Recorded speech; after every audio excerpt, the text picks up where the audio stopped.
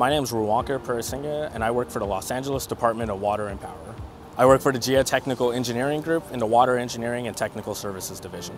We're tasked with working on tunneling projects, we work with the dams and reservoirs, and we work on basically any underground structure. And you can imagine in a water system, almost everything is underground or has a foundation component to it, including tanks, new structures, new pipelines, new trunk lines.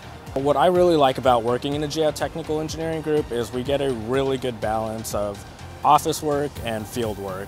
We're in the office, we have design meetings, we're working on geotech reports, but we're also in the field managing construction, doing geotechnical investigations, subsurface explorations. It's a great group to really get your hands dirty, but also be in the office and learn your basic engineering skills.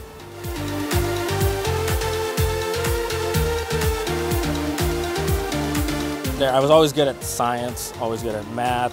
When I was getting ready to apply to college, I didn't know what to do, to be honest. So looking at my dad as a civil engineering professor, of course he suggested I go into civil engineering. I went to the University of California, Davis for my bachelor's degree in civil engineering. When I think about my 4 years at Davis, there's two things that stand out the most to me. And one was being a resident advisor. I remember my senior year, I had 67 freshmen that I was in charge of. And it really taught me a lot about leadership, responsibility, time management. And I got to meet a lot of great students and really influence them as they continue on their academic career, as I was ending mine. My second thing that I was really into and really changed my life, I think, was studying abroad.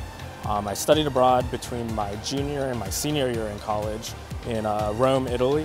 What really stuck out to me was the thought process the engineers had thousands of years ago to supply water for the everyday people. And that same aqueduct system is still being used today.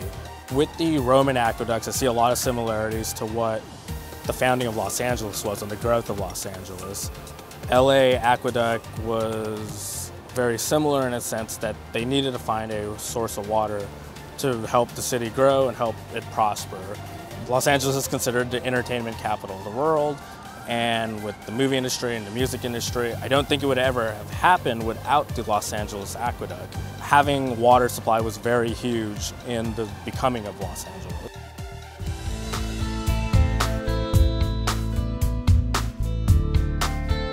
One of my favorite projects was actually the project I got on my first day in the job.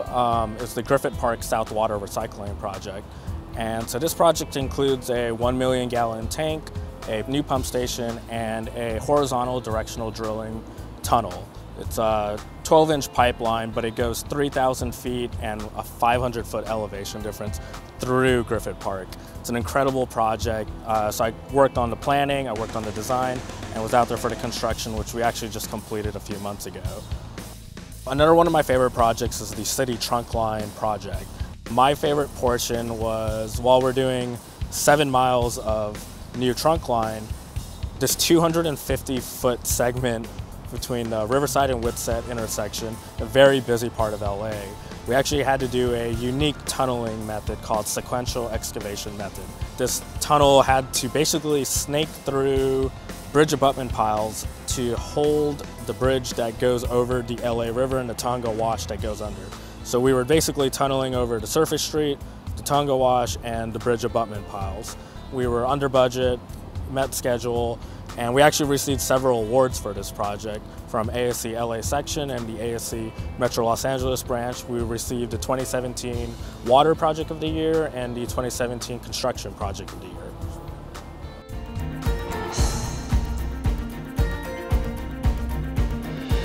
Outside of work, my favorite hobby and some passion of mine is I love basketball. Sports is one of my passions. It's one of my favorite things. I've actually been able to travel the world to watch soccer matches. Like I've been to the World Cup in Brazil.